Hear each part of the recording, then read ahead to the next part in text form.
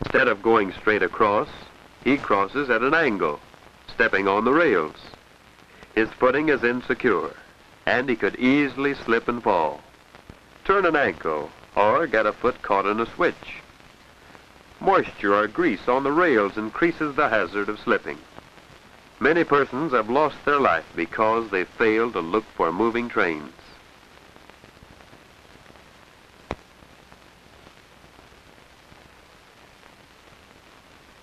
The careful man looks in both directions, then with equal care steps over the rails. He goes straight across and is out of the danger zone of approaching trains in short order. Crossing tracks can be dangerous if done carelessly. Therefore, we should acquire the habit of crossing safely. Never walk close to the end of cars, trains, or engines. They could move at any time. Walking close to the end is dangerous, for a movement would knock one down and cause injury or death.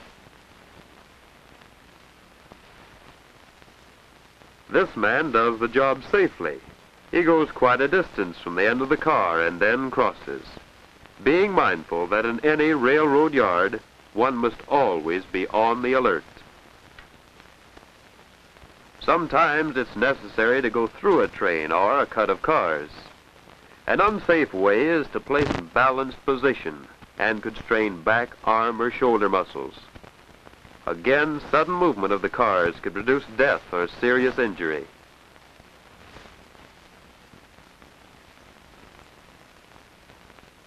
If you must go across as a part of your job, go up on the ladder end of the car, then cross over to the opposite ladder, making certain to maintain a firm hold at all times. It is wise, however, to avoid going through a train of cars unless absolutely necessary. Keep a safe distance from moving trains. This man seems unmindful of his danger. If something projected from a car or some object such as coal should fall, it would cause instant death. Besides, one could stumble and fall under the train. A man 25 or 30 feet from the track is not only safe, but is also in a better position to tunnels displayed. He can more readily spot hot boxes or other rarities. As the caboose rolls past, he can observe the markers and can signal the rear end that all is well. Or he observes something wrong, could signal prescribed warning. Climbing a side ladder with feet at right angles, with the steps, throws weight on the toes. Thus one could slip and fall or strain arm and shoulder. Ladders should be climbed with feet at a slight angle, the ball of the foot supporting the weight with greater traction surface. Never come down from the top of a car facing out. This man is doing the job safely, having a firm hold on ladder run, placing the feet properly as he alights. And note, he placed his foot firmly on the ground before releasing hold on ladder.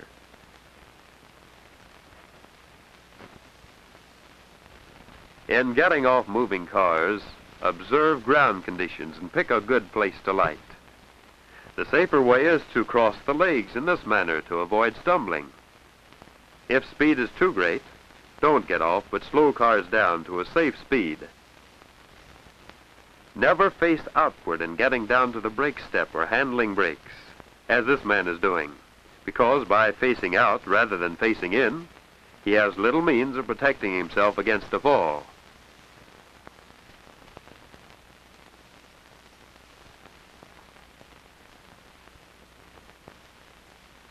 It is just as easy to do it the safe way. Face the equipment, placing the ball of the foot firmly on the brake step. To set brake, always take a position in which stress is applied toward the car. This eliminates the hazard of falling outward from the car onto the track.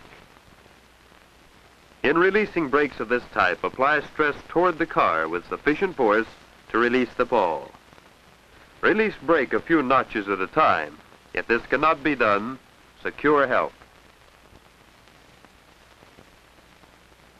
This kind of brake is equipped with a release lever. In releasing it, keep all parts of the body free of revolving parts of the brake. Maintain a firm grip on handhold. To set this type of brake, use one hand to exert an upward thrust on the wheel and hold on securely with the other hand. No chance to fall. Cut air into car and have air brake applied should you find the hand brake that has been set while air brake was applied. Then the hand brake can be released again, taking proper and safe position, releasing one notch at a time.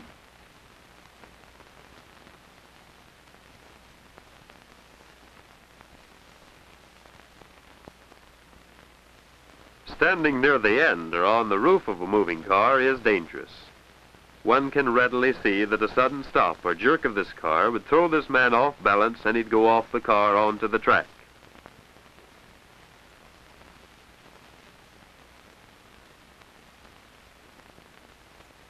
If necessary to ride on top, get in the center of the car on the running board, as this man is doing, keeping himself well braced against a sudden move or jerk.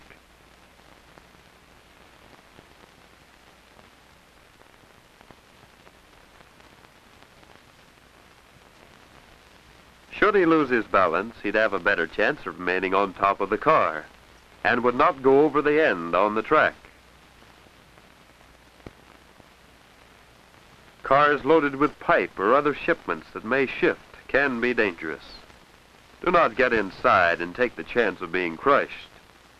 Don't stand on end sill with an arm dangling inside the car, as this man is doing. Get on the outside in a safe place.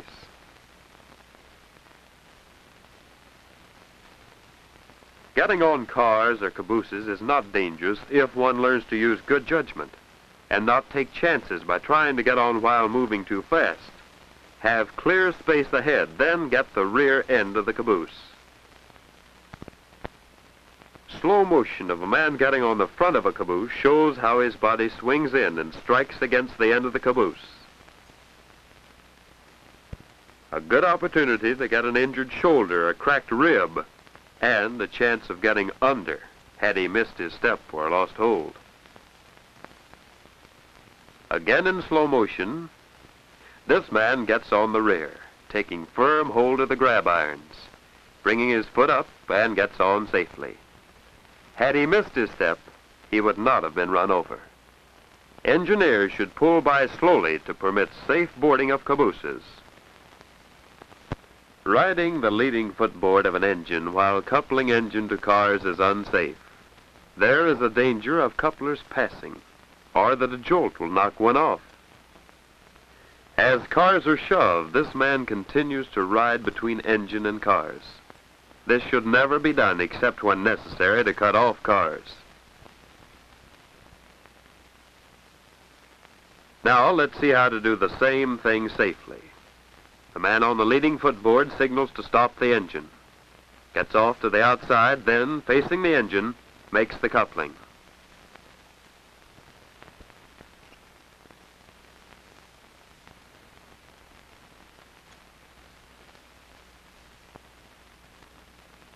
Occupancy of same side of the leading footboard by two men is dangerous because the man on the inside is in no position to get off should it become necessary.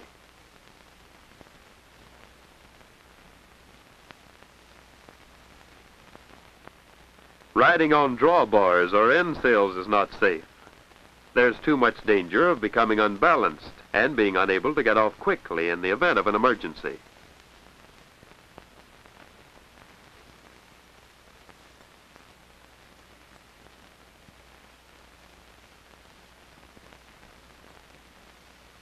If two men must ride the leading footboard, one should occupy the board on the right and the other occupy the board on the left, with both keeping a firm hold at all times.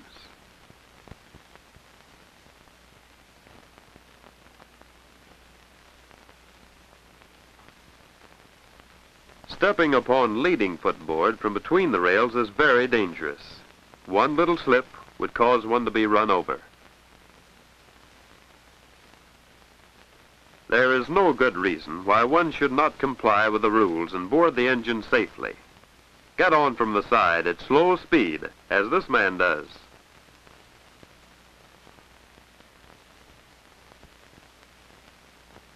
Stepping off between the rails is likewise unsafe. Even at slow speed, an ankle could turn and a foot could be crushed beneath the footboard. There is no way like the safe way. Get up on the outside as this man does, making certain the way is clear and the footing good. Use of the feet in changing the alignment of the drawbars is unsafe, as one may readily see by watching this performance in slow motion. Note this man's awkward position and figure out for yourself his danger of becoming overbalanced or falling. If he should attempt this with moving cars, he would be in still more hazardous a position. Never adjust couplers while cars are moving. Do it the safe way, bringing the engine or cars to a complete stop.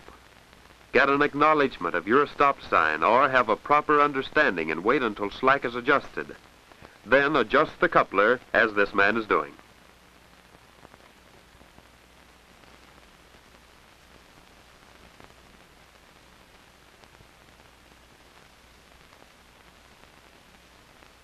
To couple air, give the stop sign and get an acknowledgement or have other clear understanding. Wait for slack to be adjusted. Look in both directions before going between cars. Couple the air hose. Then open angle cocks properly as outlined in air brake instructions.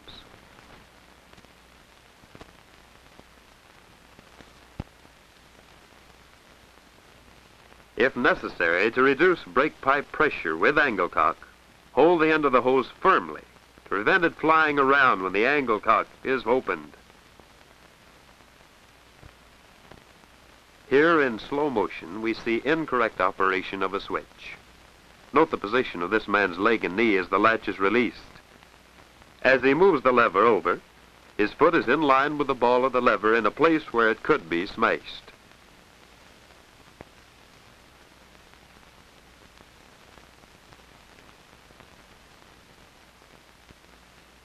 Here the feet are safely placed while the lever is moved. The lock is tested to make certain it has not failed and the point examined to see that it fits properly. Now let's consider still another unsafe practice and failure to comply with rules. This train is going to head into a siding. A man goes ahead and operates the switch, but does not examine the point. Seeing the switch turn, the engineer proceeds into the siding, while the man attending the switch remains at the switch. He is in a position to throw the switch under the train.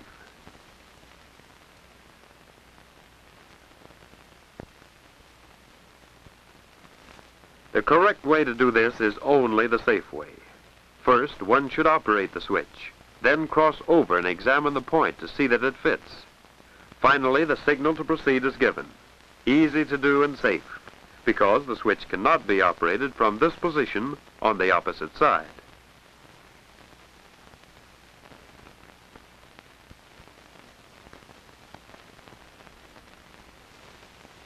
Watch the next picture closely.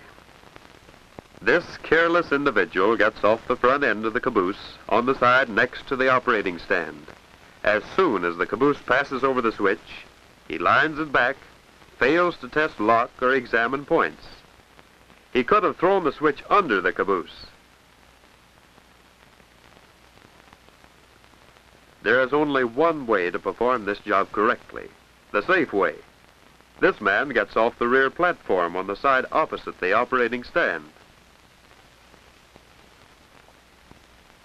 He waits until the train is in the clear, then crosses over.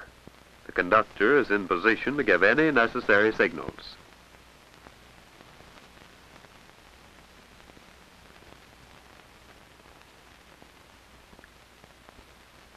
He lines the switch, tests the lock, examines the point, then goes for his caboose. The man attending the switch had no reason to give hand signals, his action having told all that was necessary. This train is in the siding awaiting another train. The brakeman, contrary to the rules, goes up to the switch and remains there while the opposing train passes over the switch. hazard is created simply because he's in a position to throw the switch under or in the face of the opposing train. Now for the right way. This brakeman does not go beyond the head end of the train for the purpose of operating the switch until after it is cleared by the opposing train. In this case, there is a crossing. He takes a position on the opposite side, far enough back to permit him to identify and inspect the opposing train. He flags the crossing, stopping vehicular traffic. It would be physically impossible for him to operate the switch ahead of or under the opposing train safe all the way.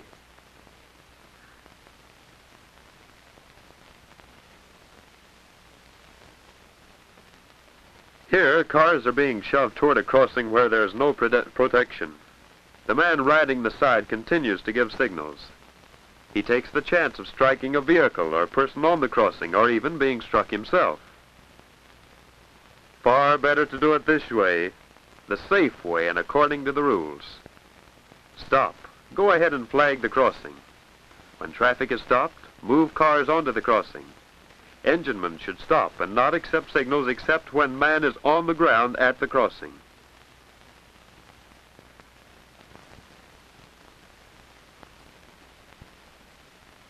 Protecting crossings is good, safe business at any time. Suppose, for illustration, your train is in the siding and has to cut a crossing.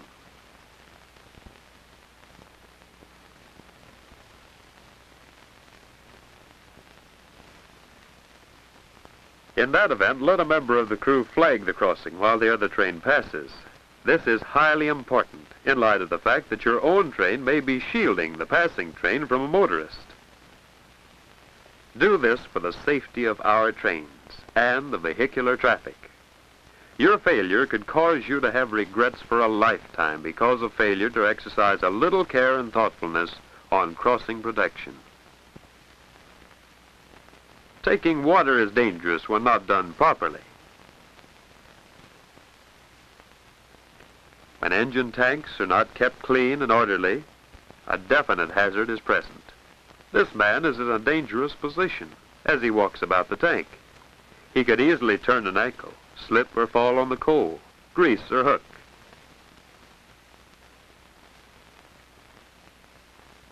He opens the manhole cover before pulling spout around. Note position of his feet with reference to open manhole. One slip and in he would go, suffering a severe injury. As he puts the spout in the hole and turns on the water, he is not well braced to withstand, and he stands between the spout and the engine. Now he swings the spout back before closing the manhole.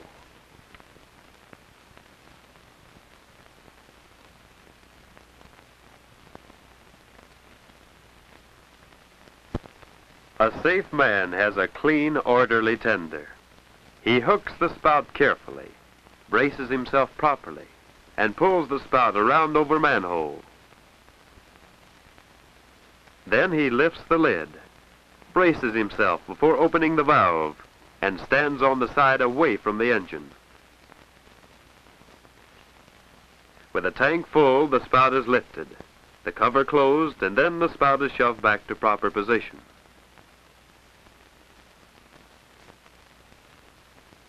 In taking coal, the careless individual stands between the cab and apron and consequently is exposed to the possibility of being crushed should the engine move. His footing is insecure and he could easily slip and fall.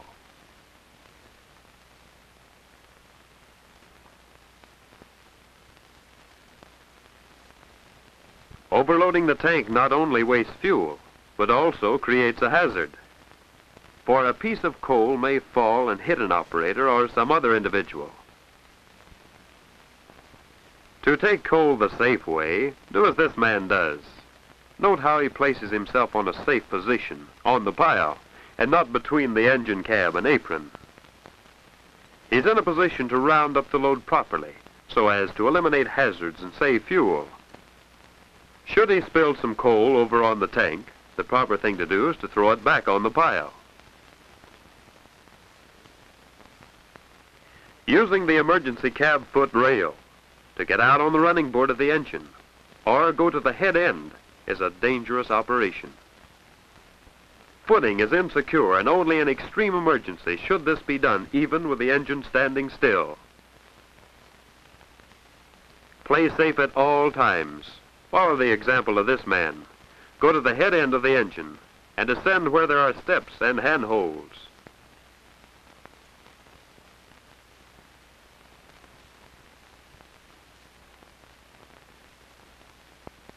Never face out and leaving the cab, as it's extremely dangerous. The chances of slipping are great. There is no opportunity to maintain a firm handhold or to guard against falls or strains. Serious spine injuries can result from striking the base of the spine on the steps. The safe way is also the easy way.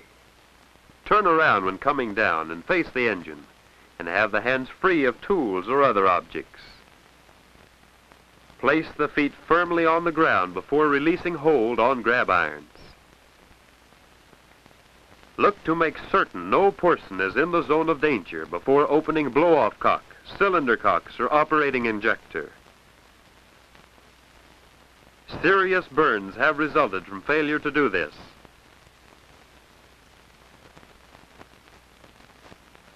Be sure that the bell is rung to give proper warning before reversing valve motion or moving an engine, except in continuous switching movement. Passenger flagmen, before blowing out steam, should always look ahead on the right side to make sure it's safe before opening the steam valve. Torpedoes are dangerous and should be properly respected. Don't throw them around in cabooses or place them in seat boxes.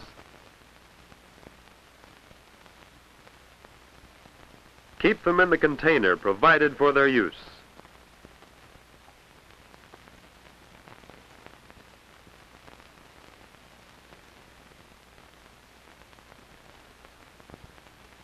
Check your flagging equipment and be sure you have the tools to do the job.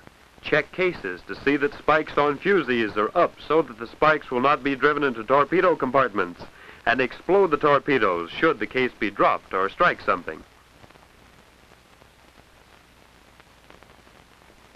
In lighting fusees, hold them away from the face and body.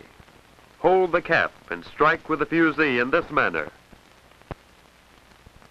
Place yourself in position where signals can be plainly seen, and then give signals in manner that they can be plainly understood. Remember always that disappearance from view of employee or light by which signals are given must be considered as a stop signal. Don't give a signal, then go between cars or ahead of moving cars or engines. When pulling pins from the ground, watch the footing. Use one hand and don't get between cars. Be sure there's a clear space ahead. When pushed down cut lever, ride the car on which the lever is located. Use one foot only and maintain a firm grip. Cutting from the ground with one or both hands is dangerous. With lift-type lever, you can ride the car on which lever is located. Maintain a firm hold and pull with one hand. Beware of close side clearances. Ride facing direction of the movement with body close to car. Know where there is close side or overhead clearances and keep from being knocked off cars.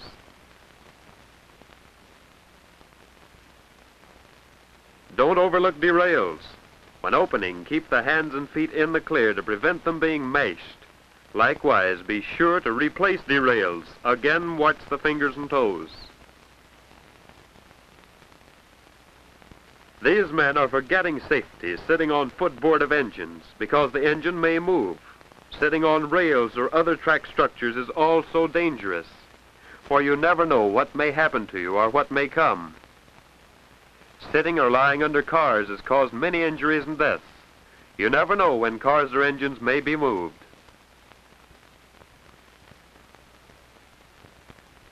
Train and enginemen are finding that goggles are of great benefit on or about engines and looking ahead from caboose or train. Prescription goggles are available for men who wear glasses, the company paying the greater portion of the expense. Take orders from the cab. Operators should hold the fork still at proper distance and never try to loop it over the catcher's arm. Maintain a firm grip on caboose in picking up orders, and again hold the fork still at a proper distance. Organize before starting the job, compare time, and get a definite understanding of what is to be done. Read train orders, check with each other, and have a proper and definite understanding of their requirements. Compare time in accordance with the rules.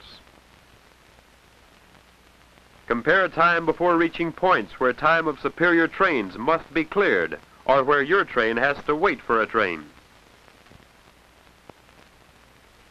Call signals to one another. This not only applies to block or interlocking signals, but any signal affecting the movement of the slow signs. Train order signals and others, including yard limit signs.